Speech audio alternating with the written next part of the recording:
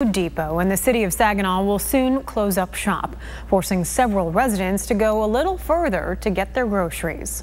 It's convenient for a lot of people, and I would come here, but they're closing, so what are we going to do? Roberta McGowan takes her last walk down the aisle of Food Depot in Saginaw, yet another grocery store in the city soon to close its doors. It's the closest one to me. Her and many others. The city doesn't have many fully operating grocery stores. Food Depot is one of the last. Roberta says she still drives and can make her way to other larger stores like Kroger and Meijer in the surrounding townships. But she worries about those without transportation. We'll find some way, and maybe we can carpool or something to help people who don't have transportation. Ruben Villarreal says he's worked at the store for 7 years, and he's sad to see it go downhill. It's out of business, lack of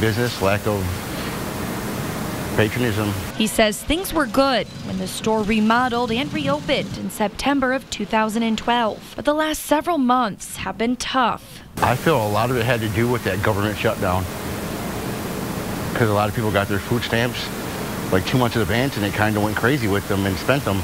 So nobody was coming here for 2 months spending food stamps, and that's kind of our bread and butter. Ruben knows he's in for a job change, but he too is mostly concerned with the people who won't have access to a grocery store in the city. I'll find another job. I'm more worried about the community where they're going to shop. The people don't have automobiles, transportation to come here, you know what I mean? A lot of people walk here, and now how they can get to Walmart, Meijer's, wherever they have to go now. Now, as you can see here, the shelves are pretty bare.